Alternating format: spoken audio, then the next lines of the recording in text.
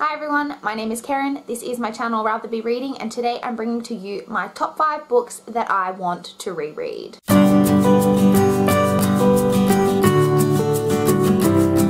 So this is my first time filming in front of my newly organised bookshelves. I just finished reorganising them this morning. My bookshelf reorganisation video should have gone up before this one. If so, I will link it in the cards up above for you guys to check out. Top 5 Wednesday is a Goodreads group created by Lainey from Ginger Reads Lainey, and it is currently hosted by Sam from Thoughts on Tomes. I will leave all of the relevant links down below for you guys to check out. This week's topic is top 5 books that you want to reread. As I mentioned, I absolutely love Top 5 Wednesday. I don't participate as much as I would like, just purely because I never have 5 books that I can talk about for the topics, but I do for this topic, so I'm really excited to be participating. So let's jump straight in. Now, just as a disclaimer, these books are not ranked from 1 to 5. I'd be equally as happy to reread all of these. Like, they're not ranked. These are just 5 books that I'm hoping to reread. First off, we have a very obvious answer, and that is the Harry Potter series by J.K. Rowling. This was actually in my 2016 goals video that I wanted to reread this series this year, and it hasn't happened, and I've accepted that it's not going to happen in 2016 as we are almost to the end of November, but I definitely will be rereading this series in 2017.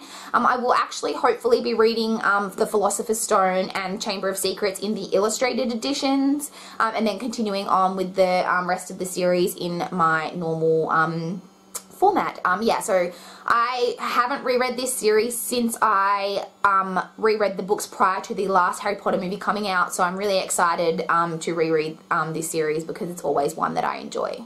The next book I want to mention is Beautiful Disaster by Jamie Maguire. Now, this is a bit of a controversial book here on BookTube. I read this book prior to joining BookTube, and I really enjoyed it.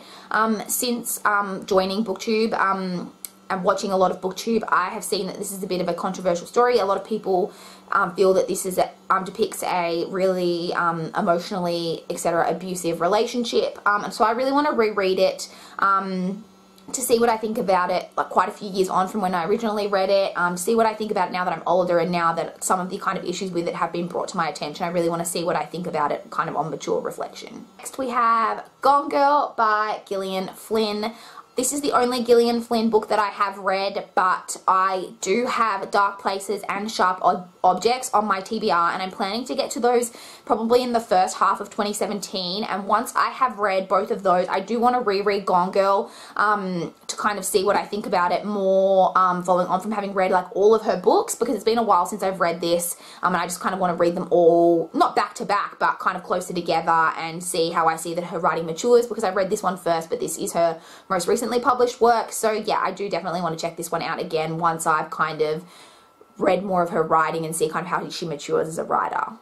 Next we have an interesting one, and that is Innocence by Kathleen Tesaro. This is a book that I have owned for a really long time. I remember almost nothing about it except that I really enjoyed it. I actually read the blurb on the inside flap prior to filming this video, and even reading it I was kind of like, oh, it kind of like sparked a few things, but I still don't really remember, but I have this real sense in me that I remember enjoying this book a lot. So I want to reread it and see what I think about it now that I'm older, and you know, I mean, obviously maybe if I don't enjoy it then it wouldn't be worth keeping on my shelf, but if I do really enjoy it then I want to remember that and remember everything about it. As far as I know from what I read on the flap, this follows a young teenage girl in the 80s. I think she's just recently moved out of home. She's living with 2 roommates who are very different. One is very kind of prim and proper, and one is kind of a real wild child. And I think she becomes kind of deeply involved in a friendship with this real wild child type girl, and it kind of changes her as a person. I think it then jumps timelines into the future when she is a single mother, and the wild child, it says on the flap, is long dead. She died in a car accident. I don't know if there's going to be something kind of around that. I don't remember. And it's just kind of following the 2 time frames, and there's something about the past that comes back kind of to haunt her. It sounds really good, and like I say, I remember enjoying it, so I do look forward to rereading this one at some point. And the final book that I want to reread, I don't actually have a physical copy on me because I lent my copy to my brother, but that is The Book Thief by Markus Zusak. This is a book that I absolutely adore. It's one of my favorite books of all time, but I have only read it once, and I do really want to reread it and see kind of what I think about it just on a reread, because I quite often take a lot more away from a book on a second reading when I kind of know what to expect and how everything's going to unfold. So I really look forward to just rereading it now that I kind of know everything that's going to happen and seeing how I enjoy it on a reread. So those are the top 5 books that I want to reread. I won't be rereading any of them this year because, as I said, we're getting close to the end of the year and I had a lot of books I want to get to before the year is done, but hopefully I will reread all of these in 2017.